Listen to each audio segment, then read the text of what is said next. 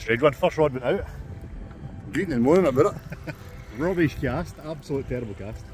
And it sprung back a wee bit, so that's a bit weird. Oh, still there. And then it screamed off, so we're into the first, I think, of our target species. Can get it through this weed. Come on, up come. He's a nice one.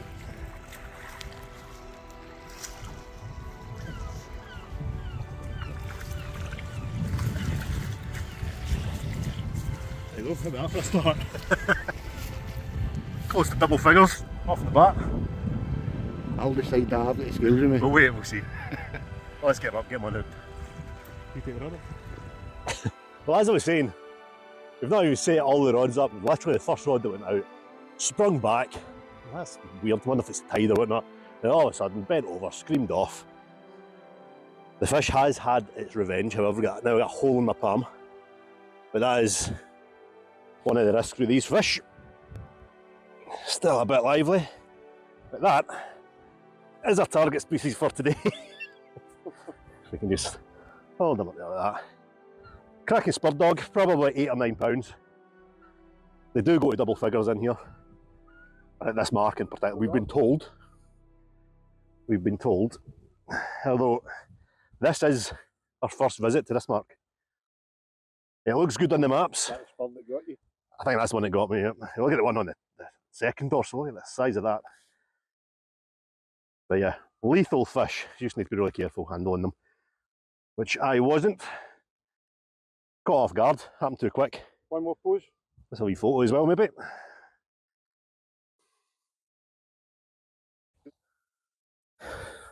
There, yeah. Lovely spot to start. I've seen 8 or 9, but it could go 10, but who cares? All it is, it's a PB, 100% a PB. Biggest spot I've had.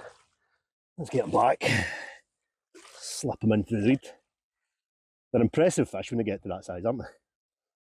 You can only imagine what a 20 pounder would look like. I might need to give him a little chuck over this weed. Yeah, let's do that. A leg and a wing, and away we go. He stops.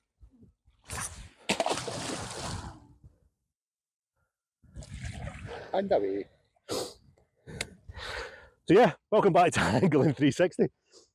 We're back on the west coast, back out with the big rods. Thankfully the weather's a wee bit nicer than the last time we had these big rods out. Last time we were after bass and smoothhounds. Bit further north, up the northwest coast of Scotland now. And we're after Spurdog. Well, we've done it. As you can just see. So that bodes well for the rest of the day. We're literally just set up. That rod's been in 5 minutes. I think Ross is he's still got another rod to go out, so fingers crossed that's not the only fisher today. But as we go through today, hopefully get a few more fish. We'll talk through the setup, we'll talk through the rods, the reels, the usual bits and pieces, and we'll see how it goes. All good tackle tarts. Aye, but so far so good. How's the injury? It's literally a whole reef in my palm, but hey, I'll survive. Sure. I think so. Let's get another fish.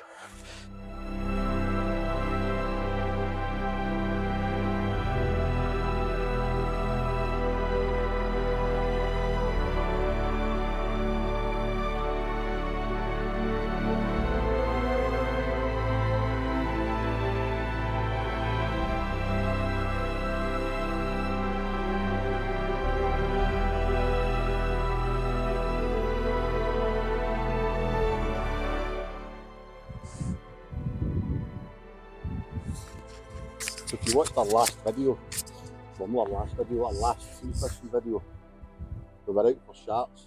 And when we say sharks, we went for Tope, smoothhounds, and bass. We've also got dogfish, and the one that eluded us was a Spurdog. You didn't get any in your boat, did you? We didn't, no, not a single one. Alex snapped off by a couple. We thought we'd try and fill that void today and go for Spurdogs from the shore. And as you saw, Alex has just managed to get one which was dead smooth. First chop. A big cheeser in his shooting. We managed to get one practically first cast, which he done nothing but moan about for 10 minutes. go as far as he wanted. It didn't. The clip come undone after chaos, but Oh, the classics. yep, fish every cast as they say. Just goes to show you just never know. Absolutely. So you were out doing it back down at Loose Bay last week, weren't you? Wigton Bay. And you done something Alex couldn't you? Just annoy him, there's a bite in my rod. Oh. That far away one. So you managed to tick off Smoothhound there? Managed to tick off Smoothhound, mate. Aye, first time. First time, fished the whole tide from low to high. Was told by a few people chances are it was happening at high tide, and right enough, just about an hour beforehand. Just goes to The show. rod just buckled over and that was it. And not local knowledge. Absolutely, mate, that is key. For that today. You got local knowledge. Yep. Paid off. First cast. Yep. Hopefully second, third, fourth and fifth and all.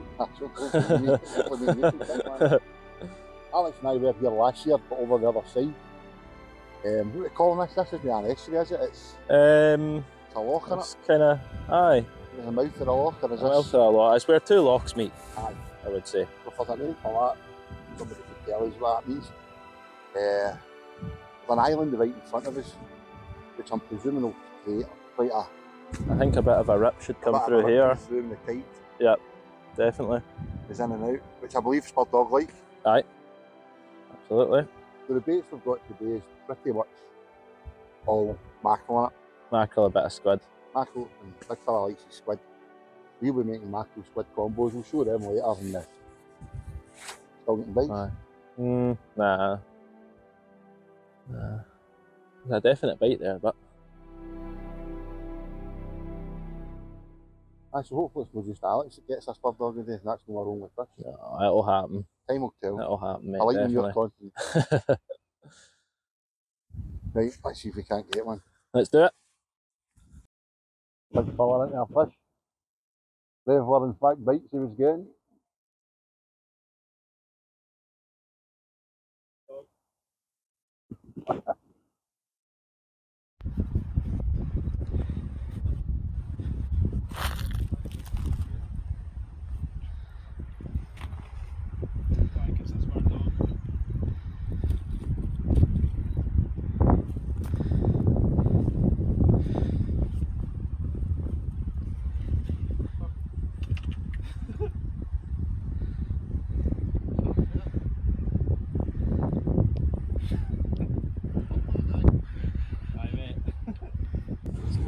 We're missing a dogfish for us. Aye. Yeah, Spurdog.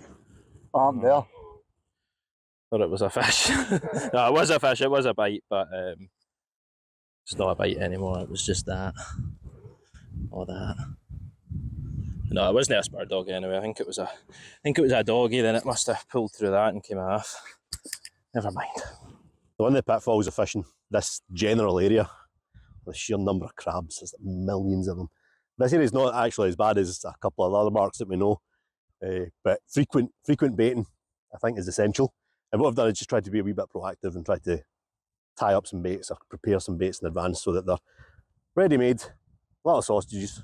Now they're quite small. A lot of the time I'd fish a lot bigger bait than that, but because we're having to rebait quite frequently, I'm going to try and make the bait last as long as possible. And we've got plenty. I've got like 16 mackerel there, so there should be loads. But yeah, we could add some squid to that as well. The squid kind of protects the soft flesh of the mackerel from the crabs. That might be something we can do later on. I think Ross has got some squid with him, so we're pinching some of that. But yeah, 2-hook pennel, pulley pennel. My kind of standard go-to set up for shore fishing. 3-0, Cox and Roll, Specimen X.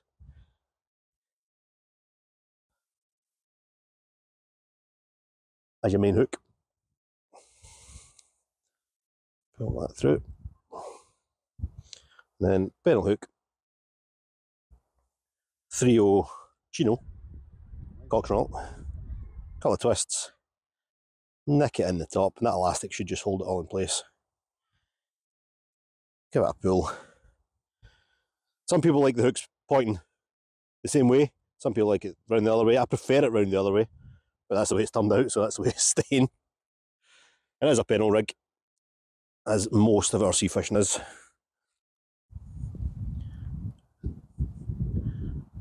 There's a bit of a tide running here, so there is a need for trip leads or breakaway leads at least. Hook that on there, keep it all nice and tight. Hopefully nice and streamlined. Really bead at the top, clip down bait, breakaway lead. And I am just going to lob this one. I'm not going to put this one too far out. I'll fish one rod at range, or as far as I can chuck it. I'm not the greatest of casters, as far as I can go, and I think I'll just lob this one out. It's fairly deep, just off the shore here. Just at about 50 feet. See what it's about. Fairly deep, close in. There's no need to go too far with this.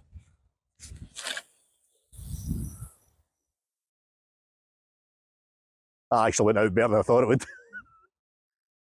And my second rod, rechuck that a bit further. Cover the options.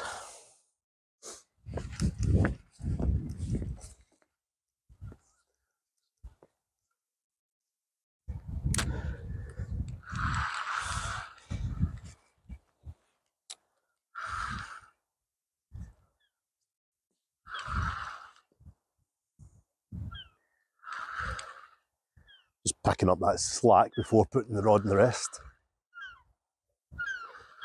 Deeper the water, the bigger the bow you get in the line, so you need to pick up that slack in between. And then these fish can kind of tear off. That first one I got almost ripped the rod off the stand. So fishing a fairly tight bait runner, but still set that bait runner just in case. There's a bite on that left-hand rod there. Just sprung back a little touch there. I don't know if it might have been the tide. A little spring back on that left-hand rod there.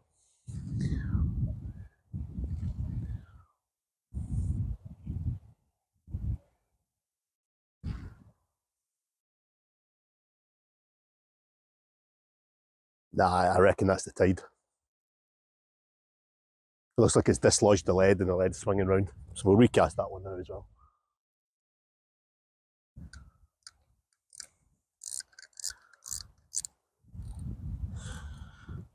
Yep, fishing bait runner. Not overly slack, but it is set. Yeah, you can see that one just clicking away there. But that is just the tide. We'll recast that.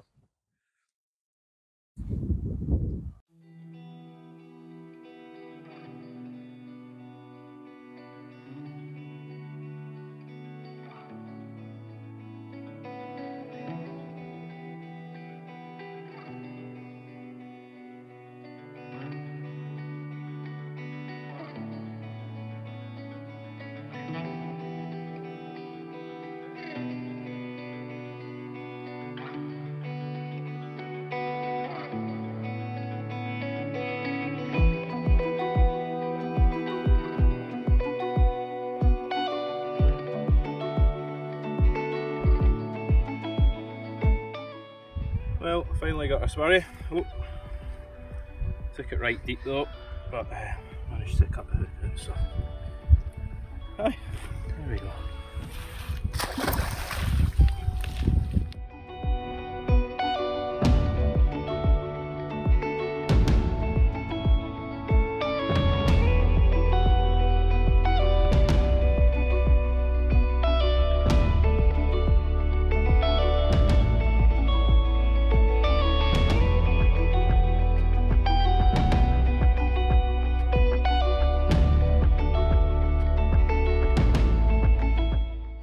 Long period of time with no bites whatsoever. Oh, this one's done me in the weed. Come on, here you come. I mean, I just recast that, rebaited, recast. And bang, we're in. Don't think it's overly big. But we'll take it. Here it comes.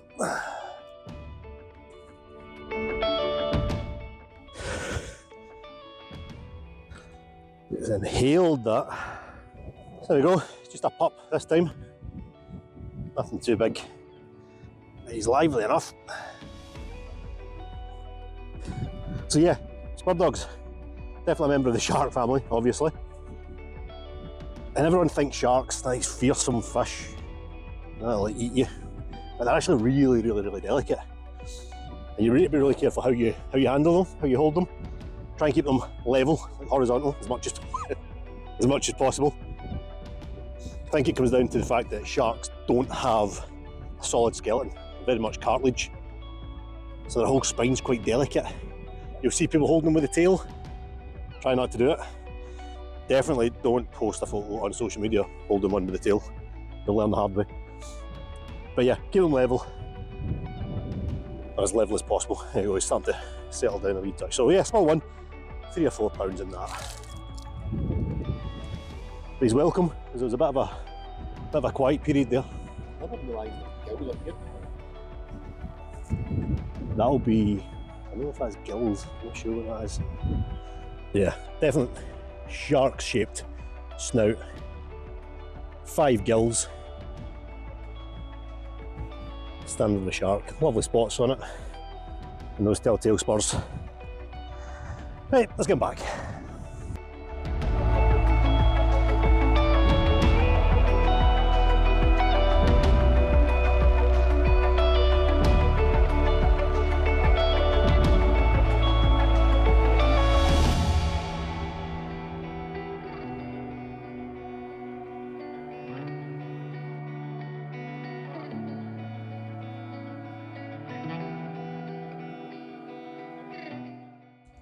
So use tackle tarts out there that ask us to tell us about our gear. Sea fishing, as we've said before, isn't something we do a great deal of. And because of that, don't go overly expensive on the gear. These are 2 old pike reels that I use, pit reels. They're loaded with, I think that's £20 mono on both.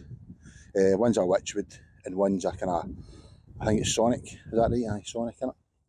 Sonic Vader. If you're a Star Wars fan, there for you. The Beachcasters, Daiwa, the casting weight is 3 to 7 ounce, and I think these are 15 foot in there. These are actually pretty decent rods. I managed to pick them up in the January sales a couple of years ago at 50% off, so that was right up my street. But they're absolutely no use today, man. Have with a bite. Alex has caught a lovely. He gave himself £89, but for once I'm going to be generous and say I think it was maybe 10, between 10 and 11. It was a lump, biggest Spurdog I think I've ever seen anyway, in the flesh. Ross, he said just the one, Ross. He said the one, a couple of knocks. Alex said there's a couple more smaller ones. And then there's me sitting there here in the corner with hee-haw. Finally another bite, about time though. Come on. Yeah. Yep, we're in. Fresh mackerel, did it?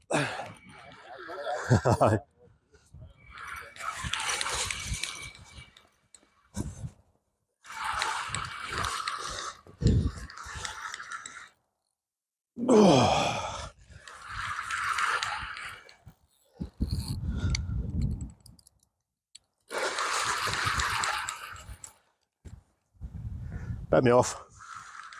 Bit me off. This feels bloody massive. See if I can get it through, over the ledge this time. Nah, I'll get close to the water.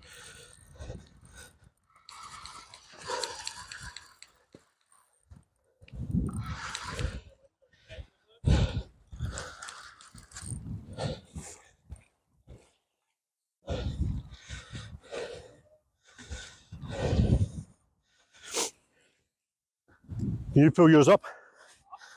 Thought that might have happened there. It felt so heavy.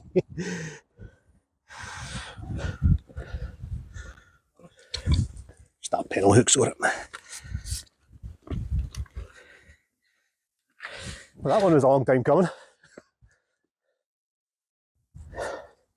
Slightly bigger than the last one. About the £7, £8 mark. That felt so much heavier when I hit it there. Come on, sit still. There we go.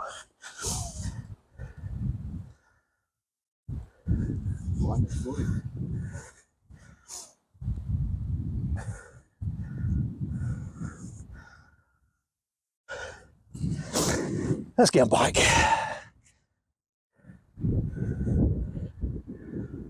Right, let's go on.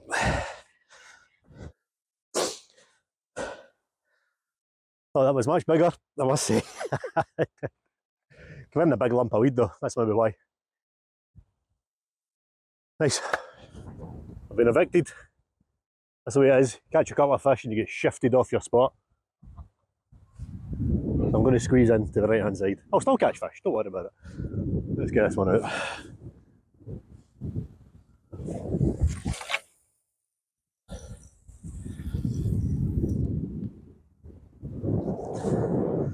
On the money.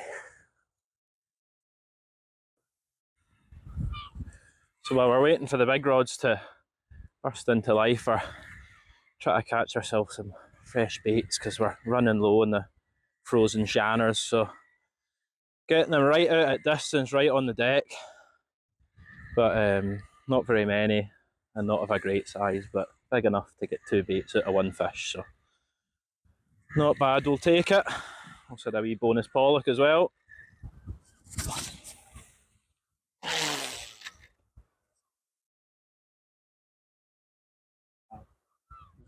So what I'm using here is a big old Black Widow deadbait rod, a retired pike rod.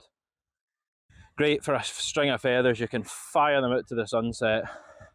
And aye, great rod for the job. 40-pound braid, not that it really matters, but nice to use.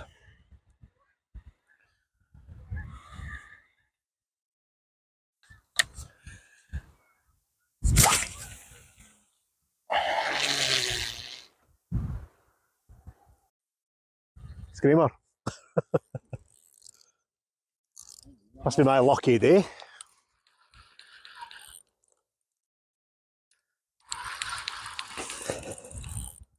They're flying up in the water sometimes, don't they?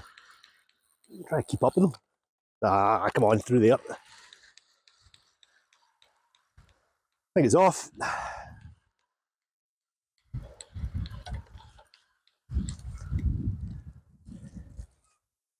Well, it was only a baby. That's a couple of fish I've had. I've come right up in the water and you have to reel like... We'll miss that bit out. You need to reel to keep up with them. But now he came undone. I'm out of bait now. So not only have I been punched off my mark, but I've been talked into letting Gordon get the next fish on this rod. Better not be big.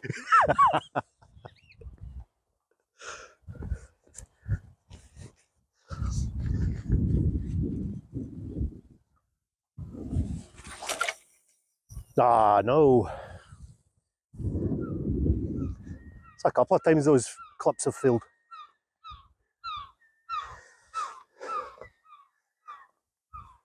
It went out enough.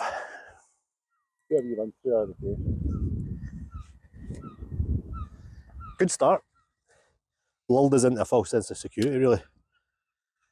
Close to, if not, double figure spur straight away in 10 minutes. And then kind of sporadic bites throughout the day, but nothing really got going, no momentum. But we got a few fish, that's the main thing. Cherry on the cake was that first fish, that's a PB for me, so I'll take it. No idea what weight it was, but I'll take it. Usually a double. I think it was double. I think it was about 10. You were given that other one as 8 that you had. Then that other one, the first one must have been 10, 11. 12. You reckon it was 12? Twice the size. Twice the stick. We'll let you guys decide. Answers in the comments. What weight was that first fish? Massive. Okay, man, the next fish. Go on, next bite. Go on then.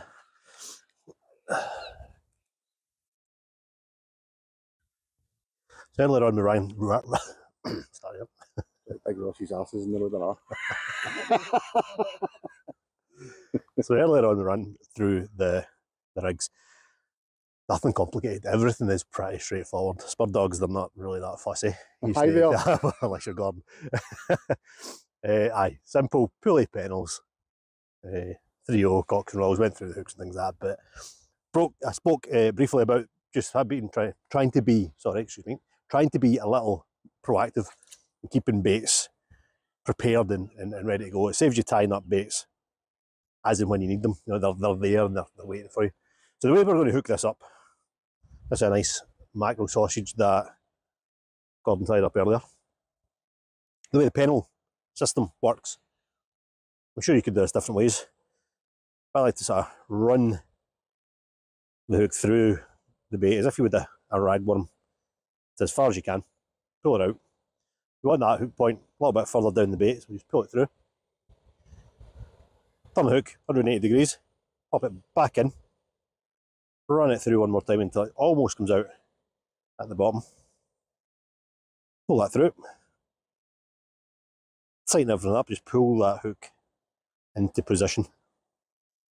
Now, so at this point, it's maybe worthwhile putting a wee bit more elastic on just to keep that hook point nice and proud. So, almost kind of stitching that hook into place.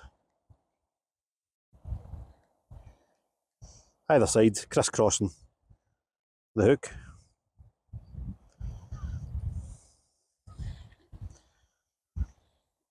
Don't be shy with this elastic, you know, use plenty of it. Just run a wee bit up the bait as well.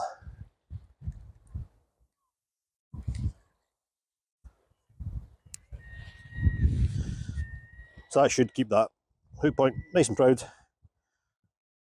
Bring your pennel hook,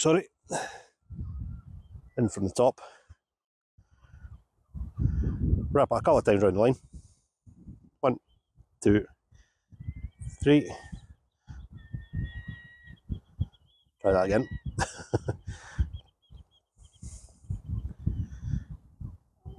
That just nicks in to the top of the bait, holding it all nice and straight.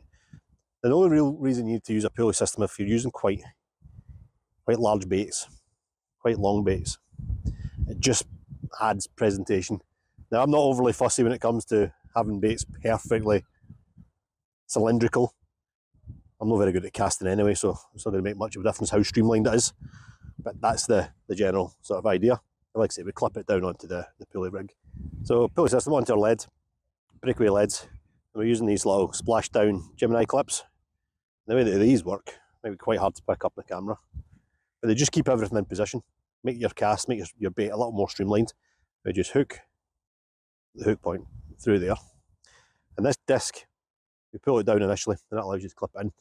As soon as that weight, that lead hits the water, it's hitting it with so much force that the water is going to push this disc up and it dislodges the bait. That's the idea. It keeps it clipped until it hits the water. Of course, I think it's a splashdown Gemini clip, they're called. The impact, like an impact lead. There's different names for them. And yeah, quick release system. Freeze the bait up for a hungry spur, hopefully. Right, let's see if we can get Gordon a fish. Big man, where am I casting it now? He's going to be a bit grumpy if he doesn't get one. So Spurdogs. I'm just glad that one spiked Alex's on. It's still hurting. Aye. I've not had a bite. Genuinely not had a bite. It's maybe worth mentioning, I know that Rab here, he's fishing literally 15 yards away from me. Turned up and within 10 minutes had a Spurdog. That's just the way my luck's been today. That's my rod. That's Alex's rod, but I'm on the next fish. Rab even said I could have his 2 rods if one of them went, and neither of them have went.